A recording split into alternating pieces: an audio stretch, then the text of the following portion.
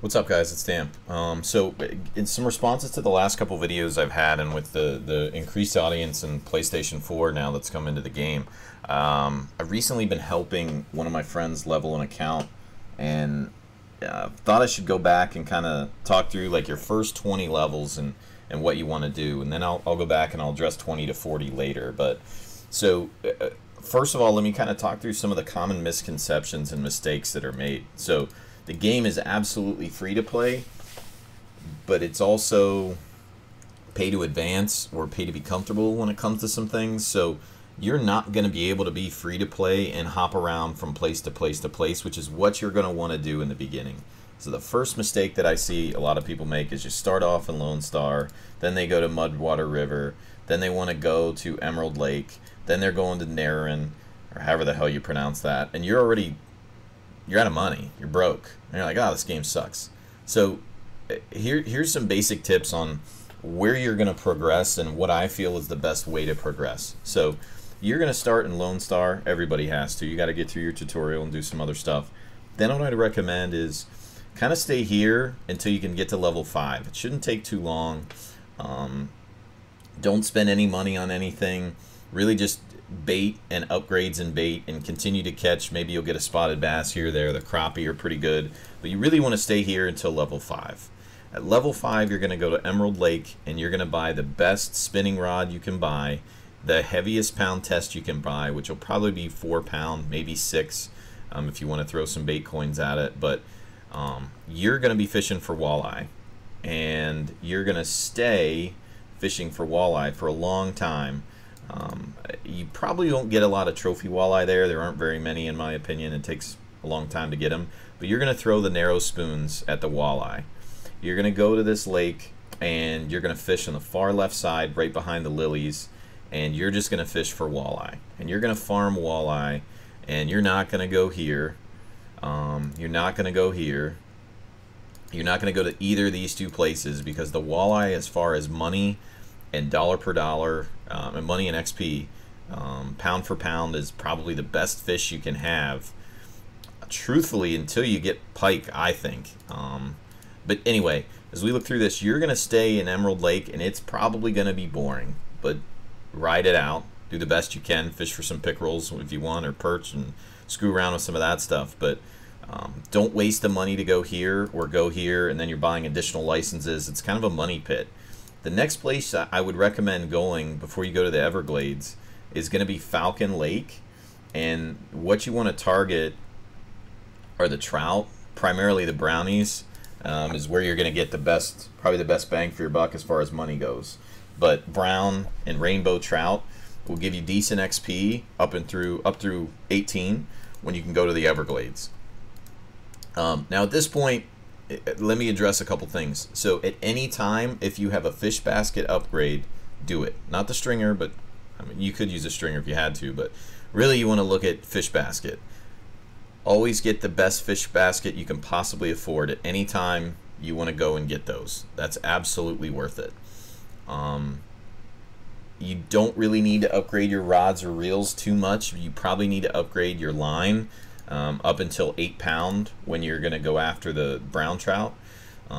6 to 8 pound is probably where you want to be, and you want to have a rod that's decent. The jig winners are good when you can get those. But you don't really want to go to Everglades until you've gotten enough money to get a bait casting reel, and you're going to be targeting butterfly peacocks. Probably with topwater is pretty good for those, or the crawfish crankbait is pretty good. Same thing for the largemouth bass jigs. Those are great species to target to continue to work on your leveling. You can catch some of these other things, but they're small and really insignificant when it comes to the XP piece. But the largemouth and the butterfly peacocks are the best ones to do really around that level. When you begin to get into your heavier tackle, which will probably be in the 20s, the red drum are great to level and get money. And they can fill up your basket pretty quickly, so that's one caveat. But really avoid the snook. A lot of people think snook are really good. They're heavy, you don't get any XP, and you don't get any money either really from them. I don't think so, at least. So that's where you're going to do until you get to 20. So it's pretty basic. When you go to the inventory, or you go to the shop rather, and you're looking at tools or equipment, the must buys that you need to get are always going to be your keep nets. So you can see there's a lot of upgrades as you go through. You can get them at level 2. You could tough it out until level 4 if you wanted to save a little bit of money. But at 15 you're going to get a new one. At 18 you're going to get a new one. At 20 you're going to get a new one. So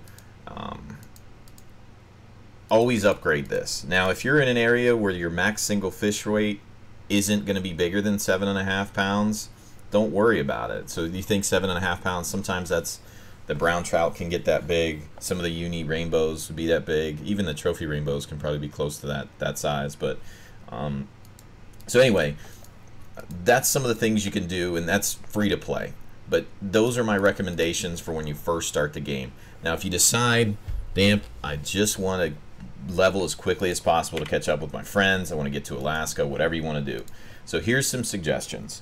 If you're gonna do that, I'm gonna switch capture devices real quick and bring you guys into Steam so I can show you the DLCs to buy.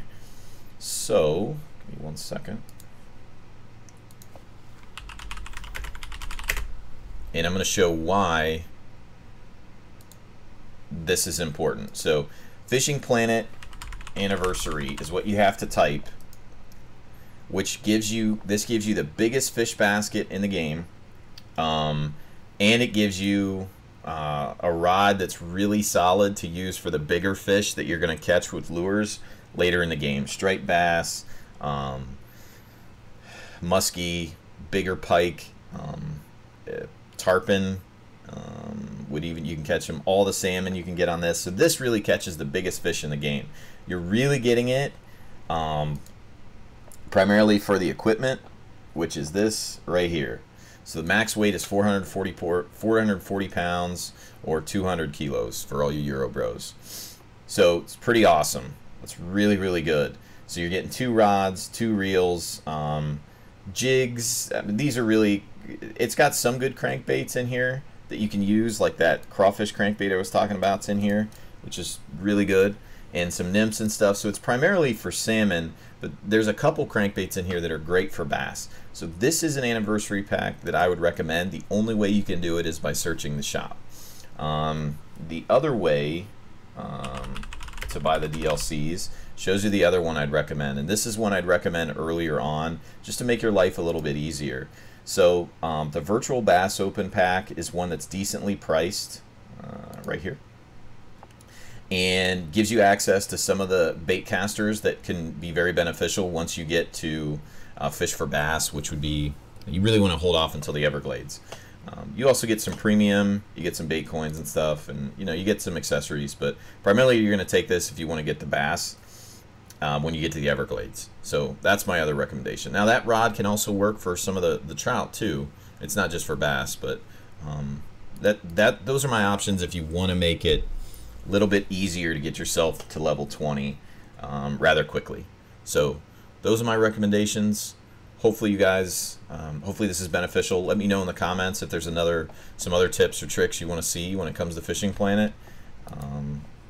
That's it. Thanks for watching. Thanks for all your support lately. See you later.